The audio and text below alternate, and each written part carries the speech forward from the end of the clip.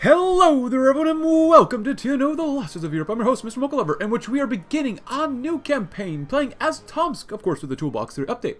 But if you'd like to read about the Central Siberian Republic, please go right ahead, as we will begin reading about passing on the torch. The prisoner walked the halls of the presidential palace, alone at this late hour. None walked with him, but his memories, echoes of a better time. Pale moonlight drifted through the curtains of clouds in the sky, beaming through the hallway's grand windows. Once, the Central Siberian Republic stood as one of the strongest successor states to the Soviet Union. Inheriting a wealth of industry from Bukharin's Siberian plan, the government in Tomsk set to work rebuilding a new Russia, one where the citizens would be free to prosper and free to give their opinions in governance. Yet the Russian anarchy could not spare Central Siberia, landlocked and surrounded by hostile governments and warlords. The beginning of the republic's end had come in from secessionists in Novosibirsk. Then, the Yagoda's accursed Soviet Union remnants had launched an Cossack invasion. Both nations had been bled to death. As children weeping as war and famine came to a once peaceful land in Central Siberia, various provisional governors rose against a fatally weakened central government. Rogue military officers have blamed the civilian government for their own failures to put out the anarchists and secessionists. One by one, provinces seceded, only until Omsk remained. The cold tugged at Pasternak's energy, almost as much as the dawn disease did. The door to his office, wooden and regal, felt a little heavier every day, but the president was not about to throw in the towel just yet. The CSR's old government had failed. Tomsk's current provisional government would not rule eternally. Pasternak felt he and his generation had gotten the Republic in this mess. The least they could do was do their best to give the next generation the torch. In the sleeping cities surrounding the presidential palace, workers and poets, soldiers and politicians, all of the Republic's remaining children slept. All the president had to do, alone in his office as usual, was entrust the future to them. So much work to do, so little time. Pasternak chuckled. It wouldn't be long before he had all the sleep he needed anyhow. To the next generation, new generation, from failing hands. Oh, so we also have the Tomsk Duma. The modern Decembrist society, like its ancient forebears, has long looked to the West for constitutional developments. Popularly elected legislatures are too easily swayed by populism and demagoguery, whereas appointed legislators are callous and distant from the common man. As such, the Decembrists have modeled their Duma on a bicameral model. A lower house elected by the people is able to propose laws that are then analyzed by appointed upper house. The upper house's powers are constrained, and its members are some of the Republic's most respected citizens, from all political origins. Now, I've played as Tomsk before. I went with Shostakovich and played as a humanist, which was tremendous. I loved that path so much. It's probably one of the earliest paths I did in TNO. Also, we have a cup of coffee to keep us nice and warm, but I'm not sure which way we're going to go. Not really. Ooh, is that still triple clef? It is, huh? I might still just go Decembrists. We'll see what happens. We don't have enough political power. Current ruling party is not conservative democracy anyways, so. And over here, what's the ruling party? Bastelards? Oh, Bastelards are, huh? Alright, cool. Consolidate rule, weaken Bastillard authority. Nice. We'll see what happens. I just don't want to go humanist again, but yeah. We're a year away from Wolin, when a provisional leader, Boris Pasternak, decided on his experiment to form a new society of intellectuals in the depths of Siberia. Little did he know how far it would get. The Republic itself found it as a bastion as democratic tradition, as it became surrounded by tyrants, sometimes coated in red paint, sometimes not. Even the writer president himself was soon overwhelmed by the task of guiding the nation through storm after storm. Now in his 70s, Pasternak is an old and fragile man, yet at no point did he lose the respect of his followers, fellow artists, or scientists. Being sick, he's enclosed himself in the presidential residence, writing whether that is proposed laws or acts, or creative texts of his own. The people who have surrounded him are the very best, and have played an increasingly significant role in governing. But everyone knows that when the days of our leaders are numbered, when that time comes, we must be ready and continue his legacy. And the provisional government. The provisional government, located in the only major city he still had control over, was formed by a circle of the president's close friends and associates. Only the most loyal, who in many cases even had followed him in his journey eastwards back in the days of the war, were allowed to participate. The provisional government, in its years in power, has thankfully managed to stay above the bickering between different factions and Salons, paving the way to a constitution and true democracy. With its inevitable passing coming closer and closer, Pasternak has made his clear wish for the Republic. This government's goal has been fulfilled, and a smooth transition to the intended system is ensured. Thus, in acceptance elections, where the voices of the people will be heard, it is time to finally begin the process of disbanding this authority. And of course, we're going to scavenge for loot like normal. Propose a military program. Oh, that's kind of cool. Hover over mouse on the State Duma members to check the Salon support. Modernization. Oh, sounds like good. Sounds good. Sounds like fun. I'll clear that one. Scavenge for loot. Central Siberian expansion. The winter's over, and the spring Rasputitsa has ended. Has lower house majority. Huh. Of course, we can do a whole bunch of raiding here eventually, too. Ooh. We just need more command power. God dang, we only have 5. Oh. Legacy of the Siberian plan. I forget about this stuff, too. This stuff is not bad, but still. I don't know how bad the rebel system here is for Tomsk. We'll see. The years of steel, the years of ashes. It was an entirely unproductive day. These had been a rarity in the President Pasternak's long and eventful life. Now the toll of illness and age were making such days a much more common occurrence. Boris Pasternak had thus spent the day reminiscing as he rested in his bedroom. He had emerged as one of the early leaders of the old Central Siberian Republic. Things had never been easy or evident. Some wanted a continuation of Bukharin's old Soviet Union. Others in the army preferred a much more authoritarian type of government, a permanent military emergency until the nation could be reunited. But Pasternak and his allies had appealed to the intellectuals of Tomsk, those who dreamed of a freer future. They had also appealed to the common man, promising to the worker prosperity in return for their help. Now, the president found himself leader of a much reduced republic, and its democracy temporarily suspended by a provisional government, its economy in shambles. Time has made a mockery of these early plans. Pasternak had been surprised to see the republic back as a continuation as emergency provisional president. Had he not embodied everything that had gone wrong with the CSR, yet the people in Tomsk had somehow kept their trust in him. Even the workers dutifully continued their shifts in the great industrial works after having backed the provisional government in a referendum. The food situation was not excellent, but it was at least stable. Perhaps none among the poor or the elite wished to chance another leader in these most dangerous of times. General Shapshnikov had ensured the loyalty of the Rump army to civilian institutions. The president felt a bit humbled by the trust shown to him. He also knew that his people expected much in return. This did not worry him unduly. His final project would soon be presented to Tomsk leadership. Just as Pasternak had put his affairs in order before his passing, so too would the Republic's affairs be arranged. A reading of his political last wills was in order for the first draft. Even though he knows that his provisional rule shall not last much longer, the president is willing to do anything for the democracy he has built in Central Siberia. From his lavishly decorated house, and with the help of his advisors, he has begun writing the foundations of a document to lead the country into the future. That document is the Constitution. The Constitution is of the utmost importance for a state such as ours. Pasternak has only been left with one job to do, and is that to show the intellectuals and the Salons the path to their dream through a simple manuscript. He has based it on everything from the laws and ideals of short-lived Republican Russia to the constitutions of the Western world. Freedoms and liberties in expression and religion shall be protected, while the people will elect the representatives. It is more than certain that any successor to him will take Pasternak's first draft and sculpt it into a proper constitution for the years to come. Oh, look at this stuff. The Petrov Salon. Morning Duma. As he did every morning, Anatoly Petrov prepared himself as he entered the kitchen. Having just turned 18, he had an announcement that he wanted to make to his family, but he knew he would have to force an opportunity to do so, because breakfast in the Petrov household was no simple or quiet matter. As expected, his father and sister were already arguing. His father, who had worked in the Tomsk industrial yards all his life, had long aligned himself behind the Bastilards, while his sister, having just entered the University for Economic Studies, had embraced the modernist and the technocratic principles. Bitter arguments ensued over every issue. His mother subscribed to the conservative viewpoints of the Decembrists in the interest of stability and to try to keep the peace besides. As for Anatoly himself, he had found himself immediately entranced by the fundamentally constructive ideals of Shostakovich's humanists. It seemed only natural to him that the only way forward for people and a nation was that of collective cooperation, which is why his decision had, in truth, not been much of one at all. As his mother placed his food in front of him, he interrupted his father and sister and made his announcement. He had enlisted in the Republic's army and will be departing next week for training. This normally lively atmosphere of the Petrov breakfast immediately fell silent, and Anatoly could see that, while his father intrinsically understood the duty his son felt, his mother and sister could not. He prepared himself for a very long morning indeed. In the end, however, he knew he would not be deterred. President Pasternak was always talking about how one had to be willing to work, willing to risk, to stand up and make life better for all. Anatoly intended to do just that. A family as diverse as the Republic itself, and lullabies for the Old West. Another glass of vodka the older man offered. Moisey accepted with a nod. He had long given up encouraging his friend and mentor to quit drinking. It was always sad in him to see the old composer reduced to health. No one was spared by time, after all. Both friends toasted to their old homes in the west, to the streets of St. Petersburg, to the alleyways of Warsaw. Both lost to the years, fascist jackboots keeping them drowning in the ebbs of time until even the memories were dissolved. The two friends did not particularly enjoy musing on painful memories yet. The fall of Europe cast their shadow on both musicians' lives. To this tragedy, Dmitry Shostakovich could find echo in the more recent catastrophe of the destruction of the Central Siberian Republic. A nation of hope and progress, crushed by militarism, its corpse embalmed by faceless bureaucrats and kept on display. What's there to be done? Asked Moisey. His mentor gazed into the distance, absent-mindedly pushing back up his glasses. Finally, the old composer spoke. I've been discussing with fellows of the humanist Salon. I will run for presidency. Anticipating his friend's objection, Shostakovich lifted his hand. Ironic, isn't it?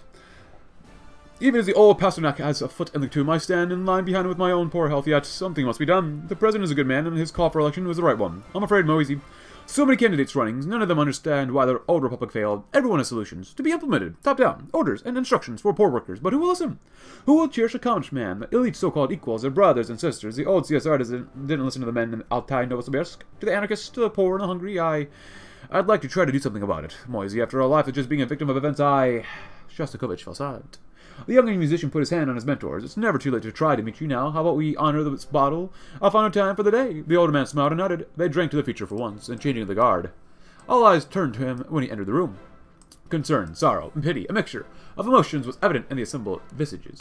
The president was used to seeing the progression of his cancer on the faces of those who he did not even meet often. If you wonder about the modern Bogatyr, though, please go ahead. The men were from a range of backgrounds: industrialists, academics, bureaucrats of the provisional government. A few outsiders stood awkwardly next to the General Shapshnikov.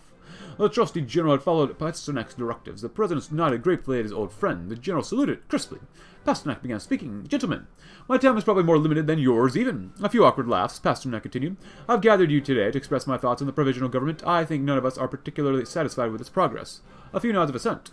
What was supposed to be a temporary measure to trim the old apparatus of the CSR, recalibrate our economy, and tend to our dismal army or diminished army has now been stretched into months and years of sluggish progress. Political opposition has rightfully pointed out that without elections, our legitimacy is ever dwindling. Pasternak sat his chair and addressed his attention to the outsiders, men of all Salons, not shy about partaking their thoughts on the provisional government. Good. I've invited these gentlemen from the so-called Decembrists, bastard, humanist, and modernist societies. Many good laws have been discussed in the city salons over the past few months. I've followed the renewal of the capital's cultural and political scene with much interest. And I believe it's now time to end the provisional government. A member threatened to boil into a debate. Pasternak rose a hand to silence it. This will be done with good order, and a suitable new constitution will be implemented. Good gentlemen, these secessionists and rebels have shown more daring than us and have seized the moment, but I believe it is time to do some mobilizing of our own and tap into the great mind of the Republic to see it endure into the next generations. I would like to hear the assembled men in this room detail what remains to be done before new elections can be called. Let's begin with you, General Shapshnikov. From many voices, a consensus will soon emerge. A part of the associations. Has now completed the focus of the death of the author. Oh.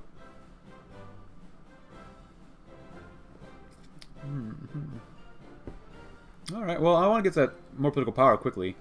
But getting stability is really nice, too. Let's do suspend the provisional government. Now it is the time. The stage is set for a new era of Russian democracy, or rather, perhaps the stage is set for the final death of the Central Siberian Republic.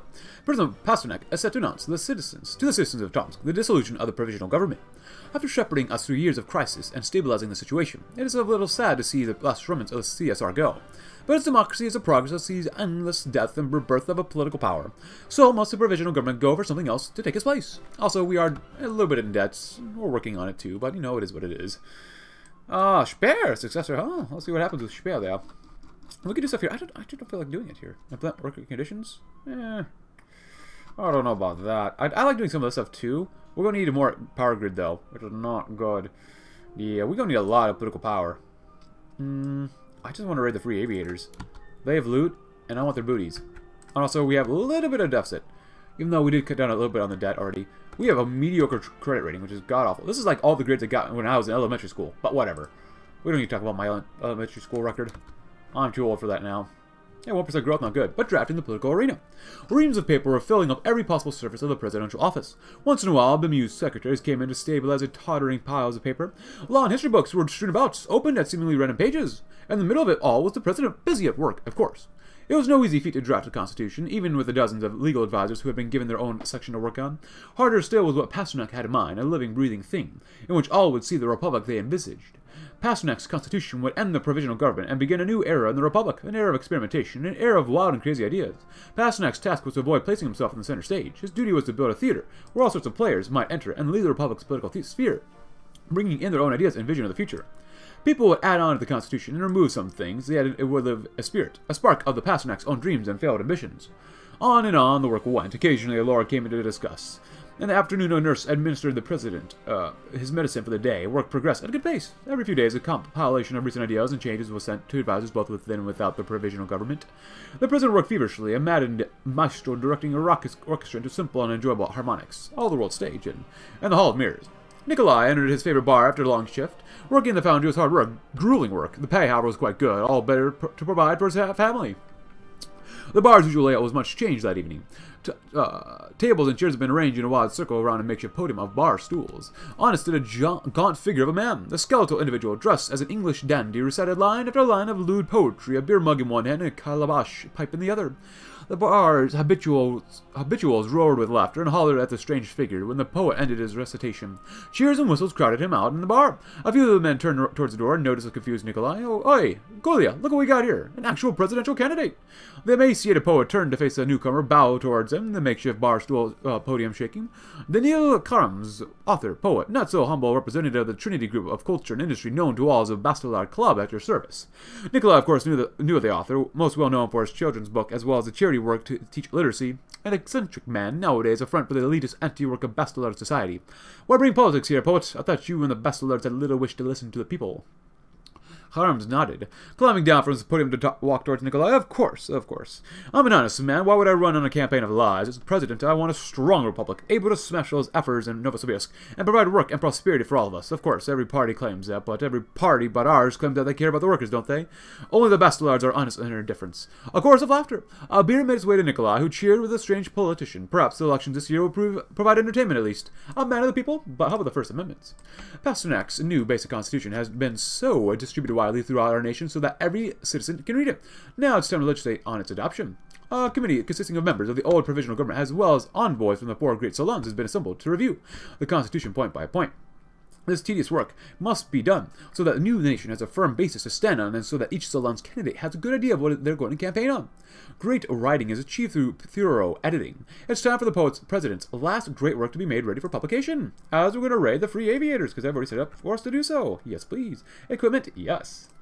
The Petrov Salon, fundamental tutelage. If Anatoly had thought his family represented a microcosm of the Republic, of opposing viewpoints engaged in a spirit debate, he soon found that the army was even more so. However, and unlike his family, a Bastillard drill instructor could refuse to accept that. A soft humanist could not run 10 kilometers only after a week of exercise. A modernist intelligence officer could scoff at the slow Decembrists who took an extra hour to classify all the anarchist vehicles. Every group, it seemed, had some way to strike against the other.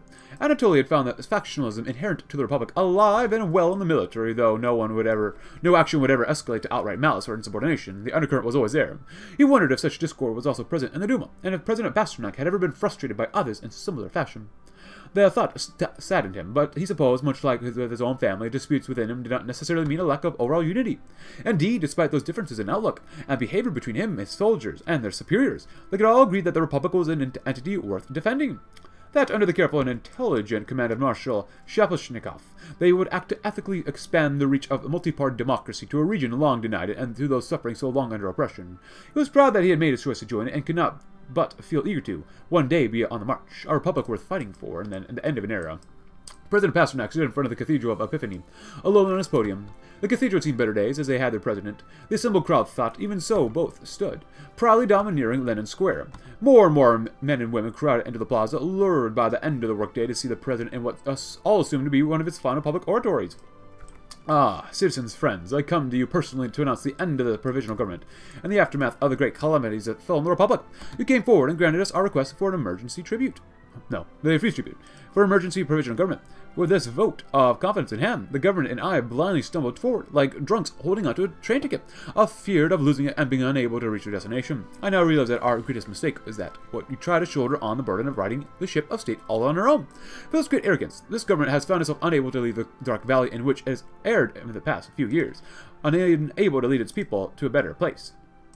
The provisional government must end, and in its place, the people must take up their roles, act on the power granted to them by our republic. 1,000 million assembled candles will unite to illuminate our path. Citizens, I simply ask for your forgiveness and thank you for your years of support. I fear no evil, as we will go ahead and do this and pay off the debt. A little bit more. Across the lines. Dmitry, it's been some time since we talked, and I thought it would be worthwhile to catch up. It gave me much joy to discover that you were so alive and well, even with all the chaos happening beyond the Urals. I'm not certain what is happening over there, but my admittedly scattered sources do not paint an optimistic picture. I sincerely hope you are keeping safe. Whatever the case, I thought I'd enlighten you as what I've been up to for the past few years, no doubt. You've already heard about the Operation Silverov and the massive gosh darn disaster that was. It was not from lack of trying. We had those fascist pigs on the ropes, and if I had my way, I'd be writing this letter from Moscow rather than some peasant village. These effing careerists would rather look to their own interests than fight for a cause greater than themselves. I urge Marshal Voroshilov every week that he needs to take a harder stance against our enemies, but he continues to give me the same tired excuse. We're not ready. We must look to our people first. It's driving me insane. Sometimes I feel like he'd rather take advice from Zhukov than I. He's a good man, sure, but does he really have the stomach for what must be done in the name of reunification? Perhaps I vented about my problems for far too much. I apologize, my friend, but I've been rather frustrated as of late. Please don't be afraid to tell me of your own exploits, as I'm sure our troubles have much in common. Regards, Mikhail Nikolaevich Tukhachevsky. Stressful days. Rate of progress. I dreamed of a scientist, Andrei Sakharov, sat in his small study, dimly lit by the old light bulb that had kept him company for so long. Thoughts came into his mind one minute and went out the next, a never-ending cycle. He looked back down towards his papers, calculations on some, ideas on others, but today it wasn't the physics problem that he cared about. He wanted to work on Russia's problems. The failures of the democracy and the failures of the military. All of Russia's modern history seemed to be a failure, kind of like mine. He thought back to the past where the Central Siberian Republic fell into disarray. Sakharov had not been a major politician, but now, as he went to meeting after meeting in the modernist salons, it seemed his prominence had grown, and Andrei continued to think. But he was ignoring his physics papers now. They didn't matter as much. Tomsk, Siberia, Russia, everything had been destroyed by dictators, past and present. They needed to move into a new future, one of democracy and modernity. Yeah, Andrei dreamed. He dreamt of a modernist future, and a modernist Russia. One that cared about the people and improved their everyday lives, one where he was the president. What Russia could be like with a strong democracy and a powerful government. What Tomsk could be like if it could stand up to despots and radicals of the south. And what Siberia could be with like a functioning economy and a higher quality of life. As his pen continued to write word after word on the papers, his old light bulb dimmed more and more, barely lighting his desk at all. Andrei smiled and he left his office to finally replace it. A dark world grows ever brighter. Can we do this? We need more support down here. So 99 divided by 2 is almost 50, so we need like 2 more for lower house majority. I want to do that one, but Central Siberian expansion is nice, but we can't do one yet, obviously. So lower house majority. What's this one? Tomsk. Oh, crap, I forgot it. Oh, I remember this now. I remember how we did this stuff. Oh, my goodness. Oh, Jesus Christ. Lower house. Where are we at here? Because I'll read this in just a little bit. So we're Bastillards, right? Lower house, upper house is not bad. Upper house, wow. Lower house approval is pretty darn not good. We have a lot of Decembrists, don't we have up here? Weaken Bastillard authority. Popularity in random district. Anti-Bastillard propaganda. Ask for Bastillard support in lower house. We lose 25 political power. Decreases Decembrist Salon authority. Increases our authority. Greatly increases lower house support. Ask for support in the upper house. Well, we need lower house, so. Try it once. Hey, 49, not bad. Let's see if we can do this. We need one more. God dang it, are you kidding me? Tchaikovsky. You've got to watch it, I swear. I had my doubts too, but it blew me away, said Igor, who was again pestering his old good friend Dmitry about watching one of his latest hit films, a biographical film on the life and times of composer Pyotr Ilyich Tchaikovsky. Again, it sounds fascinating, but I've never been much of a moviegoer. The lines are long, you have to sit around for 2 hours, and they're never as good as advertised, replied Dmitry, and what he was sure to be exact repeat of the conversation they had last time they ate lunch together. If you're wondering about this, please go ahead. Oh, good. Innokenti Smoktunovsky makes it all worthwhile. It's not like he's those wooden actors you see in other movies, Igor said, as he dug his knife into a steak. The fact was news to Dmitry, but it was so was the name. Who the heck is that? One of the king of Siberian actors. He really brings Tchaikovsky to life. Well, you know, I was worried about it not being worth it because of the acting. What the heck? For you, old friend, I'll wait through that darn endless line, but I'll get to complain about it if it's bad for as long as you try to convince me to watch it. Deal? Deal. Anyway, how's your brother? How's your brother?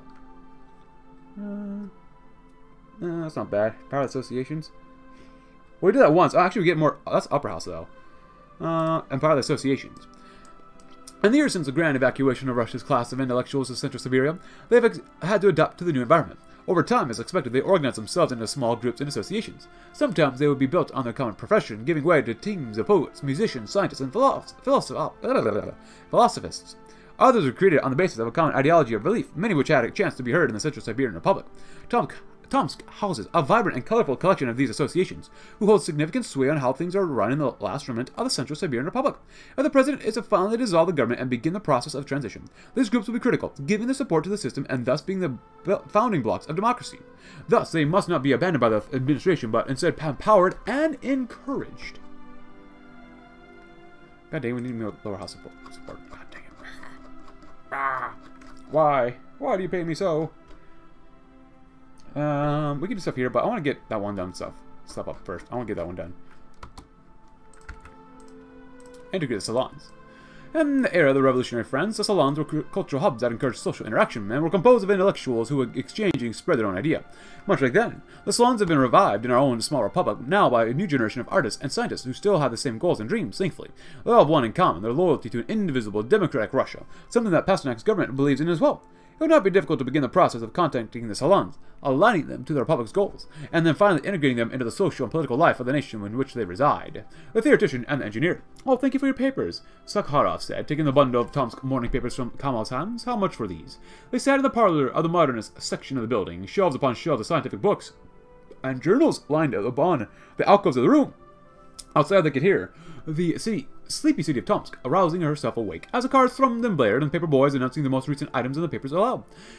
Kemal said, taken aback by Sakharov's manners. You really don't have to. It's pennies on the dollar anyways, Professor. Come on, Sakharov parried, wearing a kind of serene smile. I'd feel bad if I had to have my papers at your expense. No, Professor, Kamalov laughed. It's not even rubles. Drop it. Kamalov laid a hand on Sakharov's shoulder. Think of it as a favor for the coffee the other day. Sakharov smirked. Thanks. He glanced at the front page of the newspaper and began reading the headline. President Pasternak terminally ill. New times for the Republic?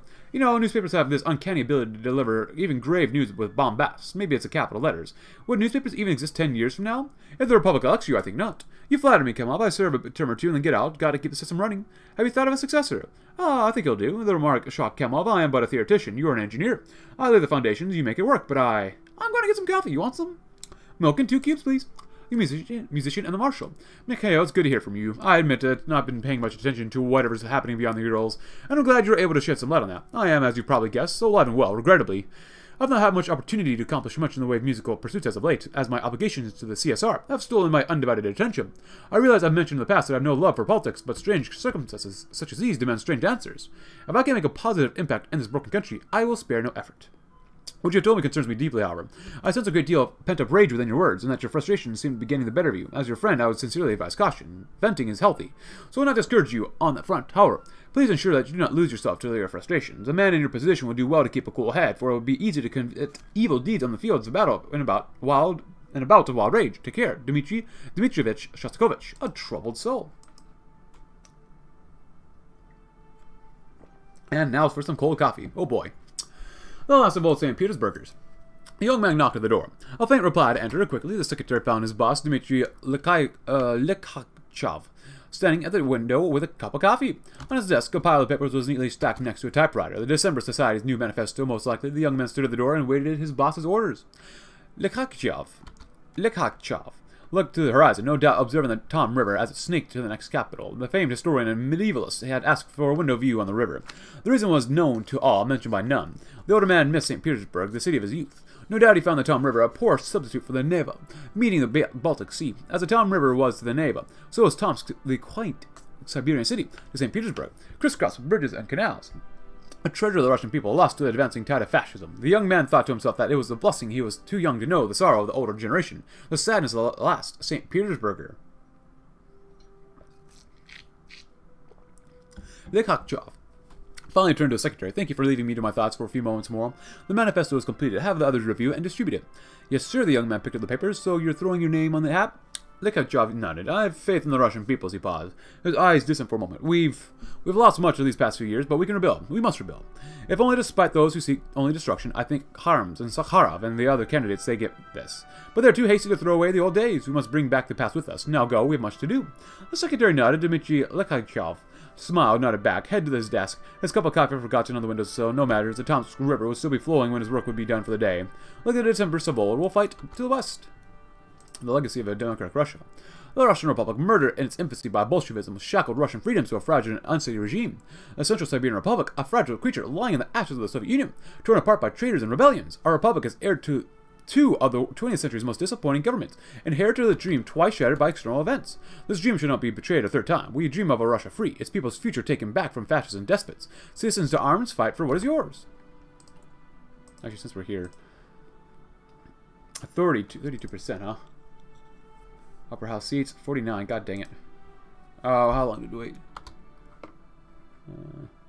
Oh, we can do it again. In the meantime, 15. Can we raid? No. Can we get scavenged or anything? No. I probably want to do one of these, though. Industrial capacity is 1.5%. Production efficiency gain. Invest in heavy construction technique. It's not bad.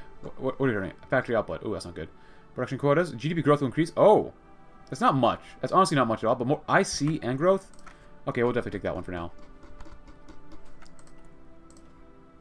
pursuing a feverish dream. Our adversaries mock us as a soft, lacking in backbone, too fragile for the Russian anarchy. They decry our obsession with democracy, with freedom, and with fairness as wholly unsuited for the tough realities of modern Russia. Let him laugh, for the dream we chase so feverishly is a vision of a new Russia, unbroken, undaunted, freed from its past. The Tsar's autocratic regime did not succeed in crushing this free spirit of our people, nor did the NKVD thugs terrorize their way to subservience. To say nothing of the German fascists, having hoped against reason to see their nihilism infect the character of our people, render us subservient and incapable of dreaming of the future. The Republic does not endure in the spirit of its dreams, but precisely because of them. We will show the world the strength of our resolve. Nice. Nothing else here. You know what? We need... I want to do a power grid. Yeah. Emptying the offices. It had been an ungrateful task for sure. Somehow the young bureaucrat knew he'd miss a job anyway. He lifted another sack of office supplies into the box. Few remained at this time of day. Most had already moved out in the days preceding the announcement. Now only the young bureaucrat and a few stragglers worked on, keep moving out of the building. Here and there a few radios kept them company, all of them humming a record of Pasternak's speech dissolving the provisional government. Their office had been one of the subcommittees of the provisional government's Ministry of the Industry. Diligently, the men and women had counted what remained of the CSR's industrial assets, what had been lost to the rebels, and what needed to be done to stabilize their situation. In the end, all their efforts had not amounted to much. The provisional government didn't have a lot of resources to be devoted to massive industrial redevelopment efforts. Better to maintain the slow decay than risk it all, however. Not was all lost. The reports have been compiled into easy-to-digest analyses, and spread to the public by the government itself. The bureaucrat had heard that among the circles of rapidly expanding political clubs, his team's work had been widely discussed and argued about. The bureaucrat smiled, closed his box. Perhaps the new administration would have the new work cut for him and his team, flinging a light into the future. Can we raid? We're ready to raid. We're ready to raid. Yeah, we still have that successful raid thing. Darn it. The death of the author. Boris Pasternak has passed away. He leaves behind loving friends and family, a colossal literary output, and an important political legacy. Critics both within and without the Republic have accused him and his government of causing many of the catastrophe that has befallen the Central Siberian Republic. Now, however, none will deny his fervent belief in a renewed Russia, free and democratic, nor his efforts to prepare the Republic for life after him. All future leaders of the nation will live in the shadow of this flawed but courageous founding father. A week of mourning has been declared, and arrangements are being made for the state funerals for the former president, the passing. There will be no more productive days for the poet president. Boris Pasternak had laid in bed for almost 2 weeks now, coughing pitifully. His children attended to him. Old friends, old rivals came to visit him. His wife Zinaida, had come to talk, and the talk they had. She had forgiven him some, although not all. Better than nothing, his love, Olga Ivinskaya, had also come by. How he wished he could have seen her more, have had something better for her than a few short visits, ushered in through the side door. Another regret for a life of regret. He had not done right to his wife nor his mistress. Hopefully he had done right to his country. Harder and harder to stay awake, fitful sleep. Late afternoon coating the room in amber light. Standing by the bed, one of his sons saying something. Hard to see him well, hear him well. I can't hear you, and there's a mist in front of my eyes. He tried to smile, but it will go away, won't it? Don't forget to open the windows tomorrow. A giant passes. Oh boy. The permanence of the manuscript. 2 sets of writings render Boris Pasternak immortal. First is his literary work, his poems, his translations, his magnum opus, Dr. Zhivago. Oh, yeah. The second set of writings are his political efforts to lead the Republic a new constitution, and a clear way to arrange the transition of power. A new Duma is to be assembled and rule the Republic until a new president is chosen. We will ensure President Pasternak's legacy by following his final will. It has given us the tools we need to end the crisis caused by the collapse of the CSR. And we'll see what happens. How's the debt doing? 0.08's not great. It's going up, dip, and up. Media blitz. We need more money. The posters had cropped up from the one day to the next, with little warning. Workers and scholars huddled together in the train stations reading the proclamation. Citizens, elections have begun now. Candidacy for the State Duma are now accepted from the 4 great political stations or salons of this republic. Per the late President's final constitution, approved by the Electoral Commission, the socio-political rejuvenation of the Republic will pass through the popular movements known as the Decembrists, Bastelards, Humanists, and Modernists. This collage of political associations will tutor the reborn Republic through these turbulent times. A party with presidential control of the Republic will offer a new constitution, allowing the people to experiment with their political institutions. Citizens, the Republic needs you. It has asked you for so much already. Now in this 0 hour, the nation needs your opinion, your insight. At the ballot box, inform us about your vision for this new era. We shall be tasked with voting for a local representative, as well as a vote for presidential candidate. Citizens, your help is critical. The news of elections rang through the nation like an electrifying current. Much remained unknown for now in particular. Few knew well the four political parties that had been chosen for election. Fewer still understood the implications of voting for a constitution. But the presidential candidate were among the well-known men of Tomsk. The idea of moving past the era of controlled destitution with the provisional government was an appealing one. Election season has begun. Nice. Petra Salon, oblivion of impetus. The news of President Boris Pasternak's death hit Anatoly Petrov like a sledgehammer, the impact such that he was forced to physically sit. He had not thought of himself capable of feeling such despair for anyone other than a member of his own family, but upon reflection, he understood. Pasternak's inspirational speeches were the reason he had decided to enlist, and he had defined the worldly ideals that a man of conscience, such as Anatoly, could not ignore. Now he was gone, and Anatoly was adrift. Almost as distressing was the response of many of the soldiers and officers around him. Though they were all, of course, expressed public mourning for the president in private and within their own Salon cliques, they all spoke of excitement about the chance for their own faction to emerge victorious from the elections that everyone knew would be announced in short order, even those that, like himself, called themselves humanists. Anatoly stayed far away. How could a true humanist express remorse for a great man's death while simultaneously looking with relish at the chance to replace him? And what did it mean that so many would do with seemingly no remorse or self-awareness of the fact? He could find no answers to such disturbing questions. He did know, however, that things were about to change for himself, having now completed training for his family, where the arguments over the table would only grow more heated as any election progressed, and which he knew he would soon hear about in the letters, and finally for the Republic as a whole, where the outcome of the election could determine its entire course for years to come. Though he could not suppress his unease, Anatoly believed he had to believe in the institutions of the Republic itself, that they would endure. They did not want to think about the alternative, a visionary taken too soon. The last solstice day. Elections are afoot. The Republic stands at a crossroads with several factions running for the State Duma, as well as struggling to gain the presidency. Pasternak's faith in educated and talented members of the Tomsk intelligentsia should not go unrewarded, as the nation's very best hammer out one another's ideas so that the truth and progress spring forth out of the ballot box. Set for the darkest days of the year, the elections will seek to fill the Duma before a president is elected, and a constitution is chosen for the nation's next 4 years. And the open window. Among the various ideologues and thinkers who desire to shape the future of the Republic, the four great Salons of the Bastillard, Decembrists, Humanists, and Modernist societies desire to take hold of the Duma and presidency. As each faction makes its case, it remains unclear which issue will be dominant one for the electoral campaign. The citizens of the Republic are divided, of course, and it remains to be seen if the Decembrist platform of respect for tradition and rural democracy will triumph over the Bastillard and Modernist ideals of urban and industrial renewal. Or perhaps the Humanist Society's social democracy, or social democratic platform, a decentralized democracy, an investment into people will clinch the debate. Anyways, we want to raid, and can we get a little bit more support down here with this? It costs a lot of political power to do this. 51 though, we can hopefully at least do this, right? Oh, now we know more political power. So now we can propose the military program, and hopefully this goes well for us. And do we lose any support? No, we still have lower house majority, still have upper house majority as well, which is good. Meng Jiang's defeated the Mongolian People's Republic, as we can now do some military expansion. Ooh, do more drills. Oh, that's not bad. You lose some political power, but you get quite a bit more army XP. Scavenge weapons is not bad either. Prepare for war. Weapon research project. Okay, it's not bad. And build up arms factory. Ooh. Increase our liquid reserves by 65% of our monthly income. Well, okay, so when selected, we lose $0.005 billion, but you get $0.009 billion. That's interesting. So basically, you lose political power, but you get more money. Do you actually get a military factory, though? Huh. Not really sure if you do, but let's do that. We're doing strategic theorem, of course, like normal. Attrition planning, because I think that's the best one for us right now. And please let us raid somebody. Please let us raid somebody here. And we're still trying to build the electrical plant here, too. So that's good as well. The open window. Whispers of camaraderie. Decembrists. The stammering of machinery, and then the humming of the music, which, if you want to read about this one, please go ahead. Like I said before, I did go this route before, so we're not going to go that way. Let me take a quick look. Bastillards, Modernists, Humanists, Decembrists. I kind of want to go with Decembrists. They do have 26 seats. 13 seats is not great, but it's not that bad either. Decembrists, huh?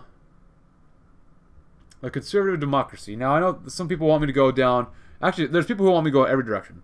And I apologize, I cannot do every direction, but I will play Tomsk like at least 2 more times to go every single path. I do want to do modernist. Sakharov sounds like so much fun. Party ideology is just straight up socialism, huh?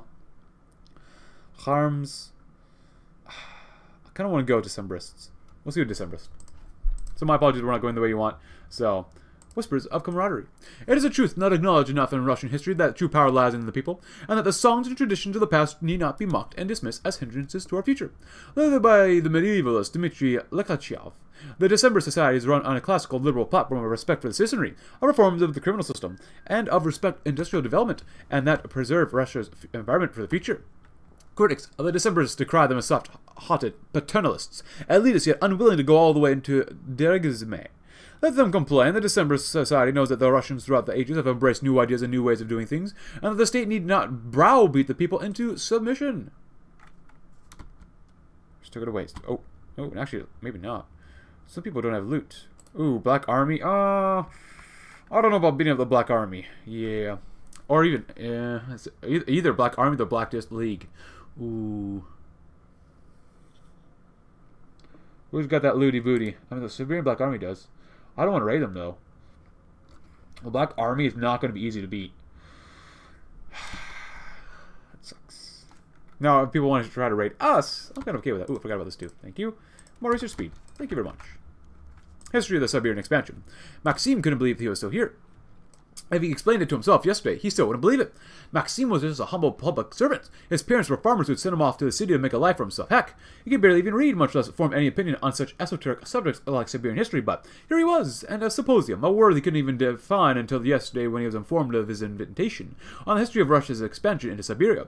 The poster stuck out to him when he saw it, an academic discussion, historical lesson, and banquet wrapped up into one, not just for the scholars, but for the common people of Central Siberia. Quite frankly, he'd just come for the free food and drinks, but he couldn't help but find interest in a subject he barely understood. So, philosophers, politicians, artists, and academics fought on the proverbial battlefields of historical debate. Information was shared that Maxim could only dream of, deals brokered with local tribes, great khanate spreading across what is now his own home, peoples long gone and their customs. It was all both confusing and enlightening to the point Maxim had left his plate only half finished as he sat for at least an hour drinking deeply from the cup of knowledge. When it was all over, he almost felt dizzy from the experience, but found himself still remembering everything he had been told. As he and the rest of the common folk filtered out of the hall, they talked about what they had learned, new perspectives they had formed, and of course how they never knew they could get caught up in something they had once viewed as dull. As Maxim walked home that night, his thoughts wandered to ancient history on their own, and resolved to begin paying visits to libraries and lectures in the future. Knowledge, of course, is power. Now, to you men.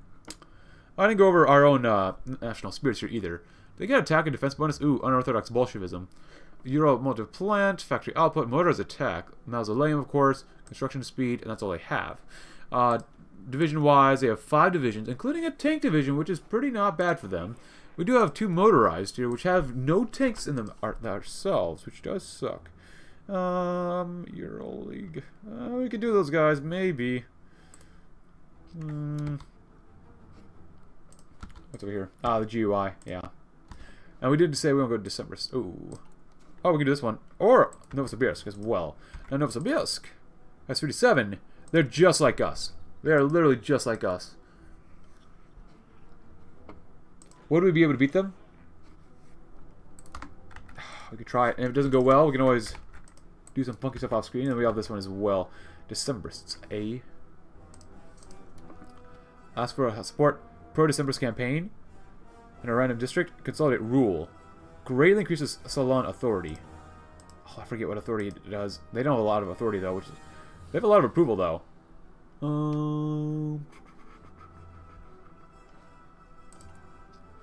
15%, 35%. Click for interactions, click for interactions.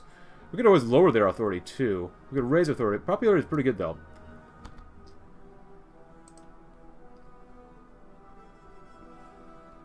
Greatly increases their authority.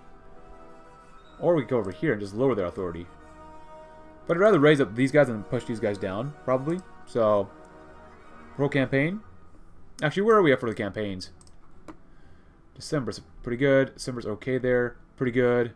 Oh, okay-ish. We can put campaign. There you go. 20.5%. That's a little better. The open window. Oh. Nice. Very nice. Oh god, no. Look at all this stuff. We'll go with agricultural methods next, maybe? Why not? Oh, Ural military district. Oh boy. Western Siberia. Oh, and Novosibirsk is gone. Oh, we have to wait for them to be right there. Oh, that's Krasnoyarsk. Oh, Krasnoyarsk is not going to be easy. if I remember correctly. Ooh, actually, no. Krasnoyarsk is not bad. Yeah, let's go over to Krasnoyarsk then. There we go. And we're gonna wait for that. Prepare for war. Got a little more political power now. Workers' discontent is low. Like I said, I'm not sure how far we can push that. Central Siberian expansion? No, we're good for now. Nothing here really. Prepare for war. We lose weekly stability. Holy crap, 1%. That's not good. You get rifles. How many guns are we out? We're actually doing really well on guns. We actually have a little bit of artillery too. We need some anti-tank. Or I forgot to set this up off screen too. We need some motorized. This game is lag super hard right now. So we have anti-tank. We have these. We need APCs. We need support equipment, which you do have motorized and APCs. Helicopters. We're not going to use those. We're not going to use experimental helicopters. Anti-air. We might want to use that, actually. Yeah, let's grab some main battle tanks. Fighters, CAS, and all these other planes. We could use transports for supplies, but I think we'll be okay without them for this campaign. That'll be fine. We have arms factories. We get more debt, but then we get more money. That's not really worth it for us right now. Guns, that's okay. Research speed is not bad. More war support is not bad, but I'm not going to lose stability. So any of this stuff, not really worth it. Maybe except for this one. This one was not bad. Getting more army XP could be really, really beneficial for what I want us to do. We'll do it once. We'll do it once. Why not? Screw it. We'll do it once. And we'll do some more stuff here too next. Let's go back up. So we can get ready to do Krasnoyarsk. Oh, wait, free aviators. Ah, screw it. Do it. Free aviators. They're just better to do because it's basically guaranteed. It's quite literally basically guaranteed to win. A walk in the forest.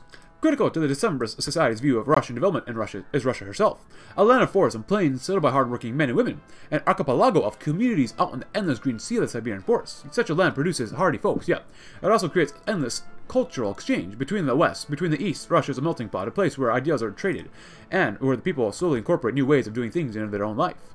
To take a walk in the forest of Tomsk is to see why the Decembrists must lead the Republic.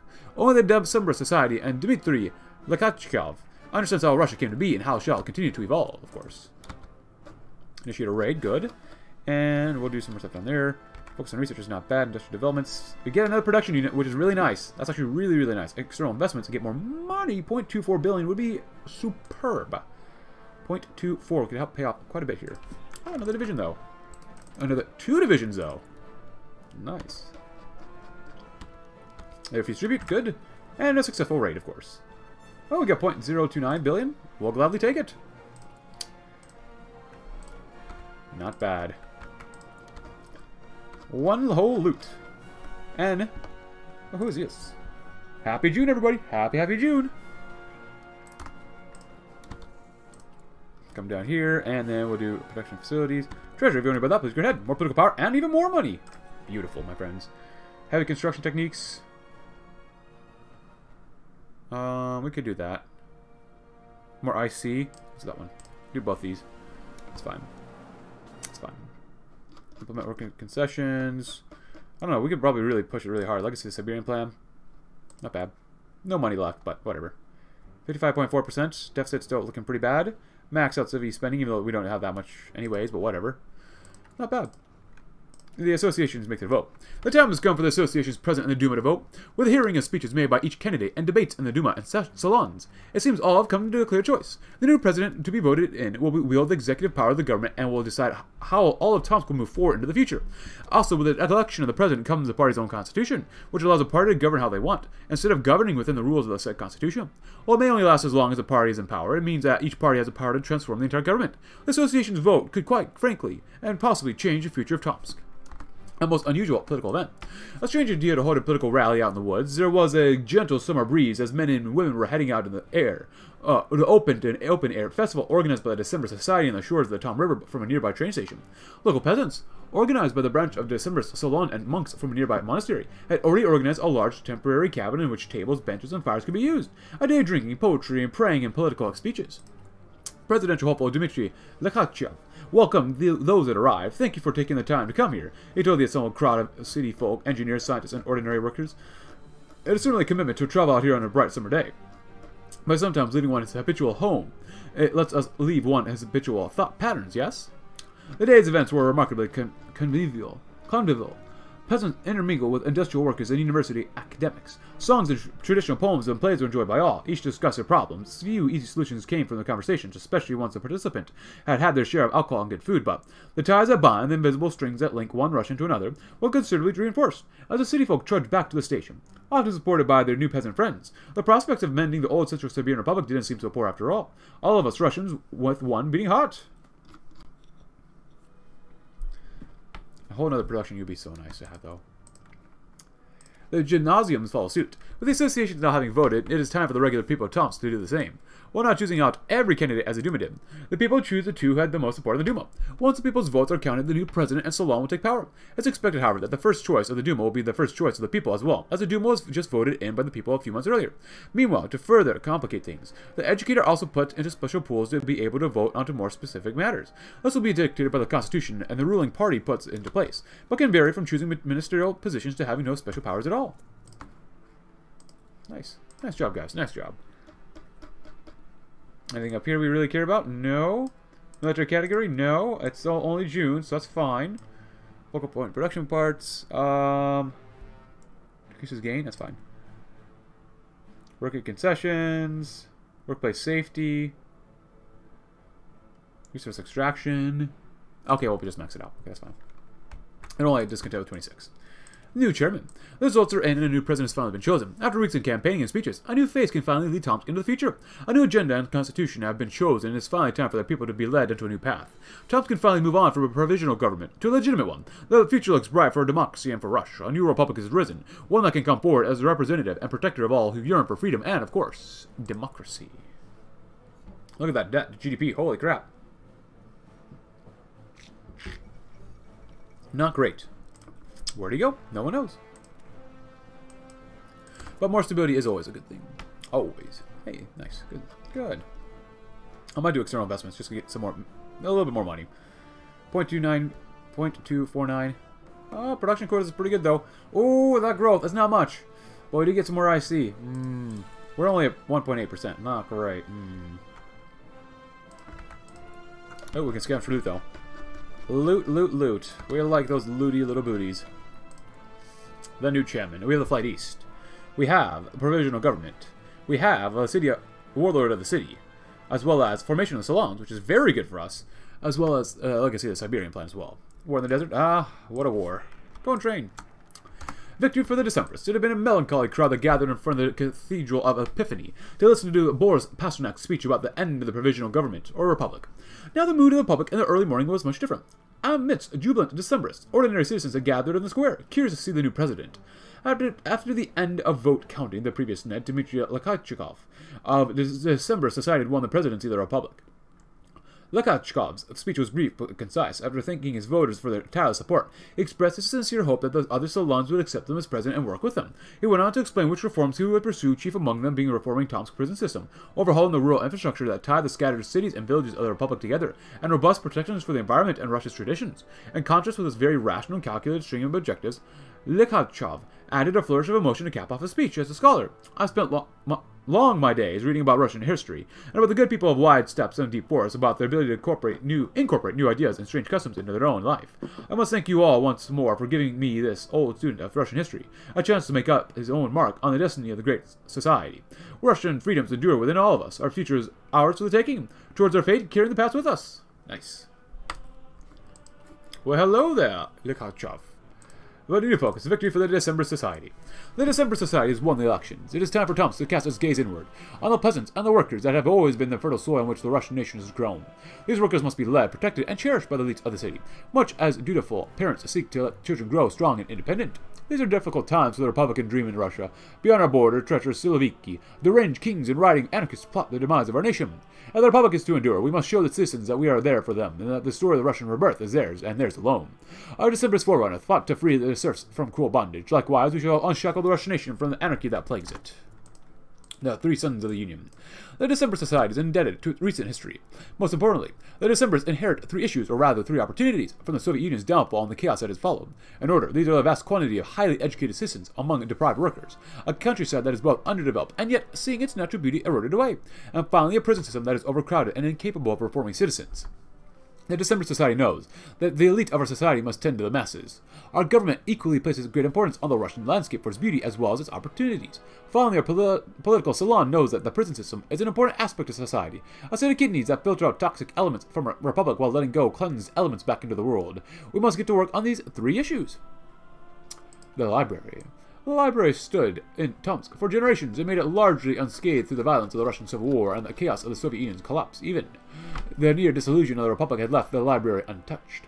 Its walls housed the knowledge of all Russia. The caretakers of the library had done all they could, with the generous help of the Salons, to keep its grand archives in shape. Indeed, the library was one of the few places in all of Russia that could maintain and preserve the manuscripts of Russia's past.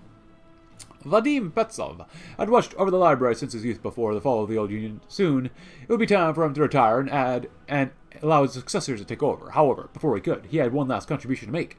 He sat nervously in his office, practically vibrating in his seat, as he awaited news from the man he had hired. It had been almost a month since he had sent the Wanderer on a mission beyond the Urals. The man was to infiltrate Perm and return with the greatest bounty in all of Russia, the original Ostomer Gospel manuscript. The text that was held hostage in Perm, a sign of legitimacy for the Aryan regime. As the day turned to night, Vadim began to give up hope that the manuscript would be recovered. However, before despair could grip his heart, the door opened. The stranger strode into the room with a slight lump he noticed, with a duffel bag carefully cradled in his arms. Without a word, the man set the bag down onto his desk and opened it. He took the medieval text from the bag and gently placed it in front of him. Vadim was frozen in shock and excitement. He had doubted the stranger's abilities, and yet here he was, manuscript in hand. Vadim examined it closely. Seeing it for himself, the damage was wrought by the Nazis' neglect. It would be a long process, but the manuscript could be saved and restored. He moved to thank the man, but he saw he had slumped down in a chair asleep, a well-deserved rest. Not bad.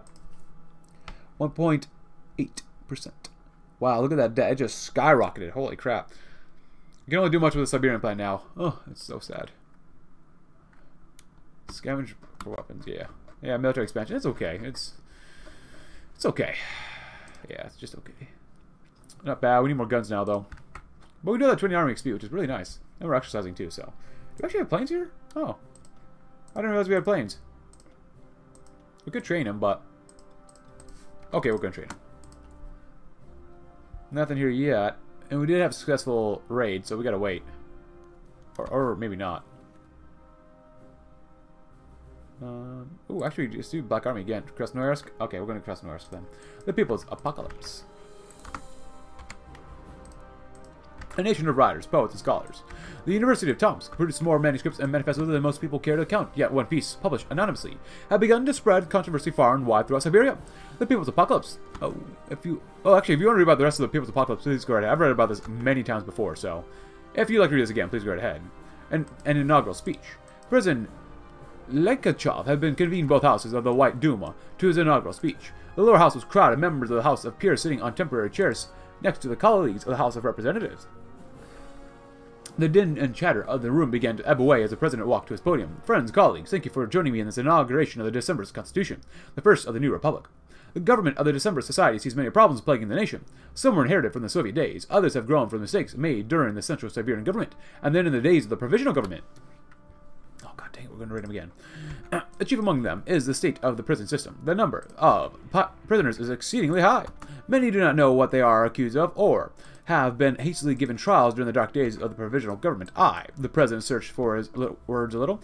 I was a victim of the barbaric prison system during the Soviet days. Another moment of silence. The Republic cannot live if it decides to destroy the life of its citizens arbitrarily. I do not ask the nation to forgive criminals, but to spare the innocents from imprisonment, and to treat the guilty with compassion and with an eye to rehabilitation. Prison reforms will be one of the core aspects of this government's mandate. The other angle will be to help develop the countryside. Our rural citizens have been left forgotten by successive governments. Their way of life is under the threat of urbanization and from the lure of industrial work. We need not cower from modernity. We equally do not need to forget our origins. Better rural infrastructure will help the city folk develop their businesses, while giving new opportunity to their fellow citizens in the countryside. This assembly will not always support this government's programs. I merely ask you to do all your work as best you can and to follow your convictions with courage and dignity. We all hold the keys to a better, brighter future for the Russian people. Thank you, President Lekachov. I'm sure I'm saying his name wrong, and some of you guys are screaming at me in the comments for to say his name right, but my apologies. Workers next. Growth, yes. And then investments. Oh, that's not good. Cap, no. 80% is not good. Even if we did military austerity, that's not that much. Yeah, we gotta keep an eye on how much we're spending here. Even 8 divisions. I'd rather make them bigger than do anything else, but the Petrov Salon, triumph of stability. Although Anatoly Petrov was elated at his recent promotion to a corporal, this was tempered by the victory of the Decembrists in the Republic's recent election. The experience had been almost surreal, and had done little to allay his earlier fears of division in the Republic. Holding around a small radio with other soldiers, the several he was now ostensibly in charge of, he had heard both the results as well as Lekachev's victory speech shortly thereafter, and the effect was immediate. Some of the men were elated, but others were severely disappointed, and more than one argument had been broken out. In addition, the immediately expected letter from his mother arrived only 2 days later, expressing her contentment in the Decembrist victory and hoping for continued stability within the Republic. She also alarmingly wrote of the negative receptions of the electoral result among Anatoly's father and sister. More letters would surely be coming from them as well. Before he had come to the army, and based on the example of his family, he had thought that the political dispute could, even if vigorous, be sufficiently separated from the person. That was what President Pasternak had always said to remember.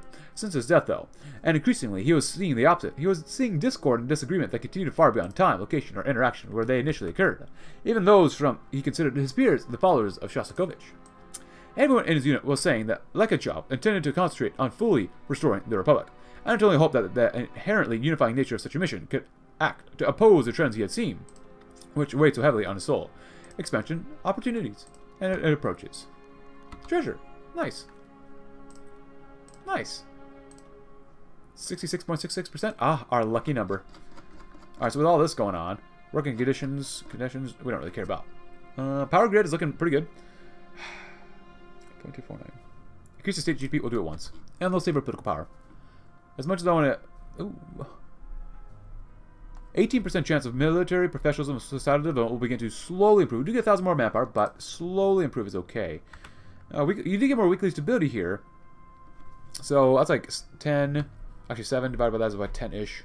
10-ish. So about 10 times 2 is about 2% more stability. 2%, it's not much. Yeah, this was not bad to do. I like this one too. An entire production unit is pretty nice, but we got to keep the political power for the next stage of societal developments as well as just coring stuff. So, the Ode of Liberty. Balsam landscape. Ooh, increase GDP immediately is probably really good to do. But you get more stability and political power. Ooh. But GDP. Let's do that one first. The Balsam landscape.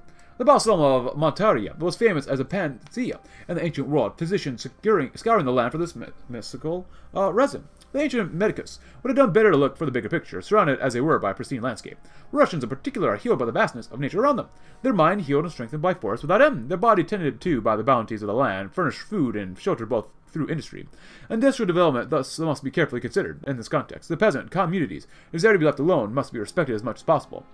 Nevertheless, we must all link up cities and industrial sites through new roads, as well as find a proper balance to resource extraction. The Decembrist society is uniquely qualified for this delicate work of balance. The Decembrist 3 freedoms. Citizens, we've often been asked, what is it the Decembrists stand for? The name of our great Salon alludes to their aims. The Decembrists were men who ardently desired the end of serfdom in a modern Russia, integrating the best idea of the West into Russian traditions. Not an end to the old Russia, but a rational continuation of it. The Russian people had seen their liberties eroded by Tsarism, and the heart of their tradition, the village community, trampled by the diktats of uncaring noble landlords. Likewise, the modern Decembrists seek to ensure Russian freedom, this time from a different angle. The danger of industrialization. That's not to say that industry is a threat to Russian way of life. But like many other Western ideas, modern industry offers a great many things to the nation. However, it also brings with it threats. Chief among them are twin-headed beasts, destruction of nature and the environment, the traditional cocoon in which Russian culture has grown, destruction of liberties by governments or corporate interests attempted to brutally optimize the pursuit of material goods. The Decembrists should stand for freedom. For citizens, freedom to enjoy the environment of your forefathers, freedom to earn a living decently without industrial serfdom, from foreign tyrants who seek to destroy our republic. As long as one of us still stand, we shall fight to defend these 3 freedoms for you. Introduction to the Decembrist manifesto written by President Lekachov. A new spin on an old idea. Now we've got quite a bit of political power, but let's read one more focus before we end this episode. And we did external investment, which is pretty nice. Soviet power grids would be pretty good too. Oh, I want to do that, but we're going to save our PP for now. We're looking okay here, and we do want to spend more political power for the Legacy of the Siberian plan. Oh, how bad are we looking for guns? We're actually looking really good on guns. Wow. And after that one, let's see. The open road. More GDP and more debt, though. Remove few regulations. Now get some regulations. Harvest industry. Ooh, that's not even bad. Path. Lesosibirsk. Ooh. Business taxes would increase by 2.5%. Increases their liquid reserves. Increases their GDP. And more growth. But Ode to Liberty. Greatly increases our interests and stuff like that. Ooh. Poverty will begin to slowly improve as well. Oh my goodness. Growth will increase by 1%, but more inflation goes up. Taxes go down, increase our liquid reserves. The duty of the state, not bad. Academic base begins to improve, and a new renaissance. Man. Oh my goodness. Administrative efficiency begins to improve. Tomsk increases the voting turnout by 6%, or Lamentations of the Warlords, which is not bad. We already have maxed out stability. Incarceration with rehabilitation. Not bad either. It gets some political power. More growth, but more inflation. Well, quite a bit more inflation. Increases GDP, though. More debt. Bureaucrats from the guards. Oh my gosh. The mark of misery. Oh, party will begin to improve. Not slowly improve, but improve. Ooh. Oh my goodness. I want to do all this stuff as fast as possible. Honestly, the center route seems like it's going to take the longest, and it seems okay. But expertise is still going to improve as well. God dang it. I think what we're going to do, we'll go down this route first. Yeah, we get pretty much a mixture of everything. So let's finish the episode by reading the Ode of Liberty. The atom of the Russian civilization is its citizens, rich or poor. The great force that allows him or her to associate to others is liberty. The liberty to join labor with others. The liberty to seek a better future. The liberty to try new things. Our Decembrist forebears fought to keep Russians free from Napoleon's foreign tyranny. Then they fought unsuccessfully to free them from the bondage of serfdoms. The freedom of our precursors sought was not the nihilistic freedoms of anarchism and socialism. Rather, it was a simple, honest freedom to explore the natural order of things. Likewise, the freedom we seek to impart on the people should not give them the ability to rob other citizens of their freedoms. Free enterprise needs not be a pathway to enslaving industrial workers anew, just as it needed not be cause to usurp the Russian peasant. Our Decembrist government shall thus protect freedom within the bounds of decency and of charity values, so important to the Russian people. But if you enjoyed today's episode, leave a like, subscribe if you're new, check out my Discord link in the description below if you haven't already, and I'll see you tomorrow as we shall hopefully begin reuniting Central Siberia. Thanks for watching. Have a great, tremendous Tomsk rest of your day.